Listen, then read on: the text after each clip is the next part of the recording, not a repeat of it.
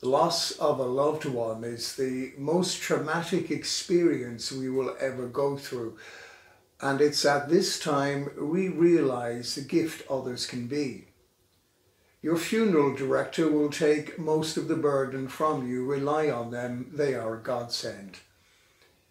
When it comes to the funeral service, for many it's straightforward, but for an ever-increasing number, there's a need or a desire to celebrate a life and say goodbye in a different way, a way that reflects that life. Maybe they left the church of their birth, expanded their view on what we call God. Maybe they had mixed views about religion. Maybe they just weren't sure.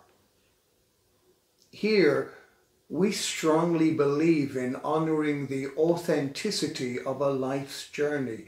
Honouring someone's life is more important than church. It's why we will talk to you and most of all listen to you. It's why we will tailor the service to reflect the person, their life, their passions and their beliefs. And so we don't offer a one-size-fits-all. We offer the size that suits you. That's why at a Unitarian service, God can have many names and understandings.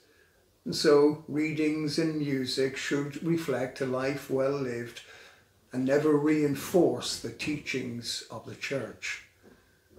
Yes, we will help and advise, and if needs be, offer our guidance, but ultimately the funeral service is about your loved one, their life, and your family beginning the process of saying farewell.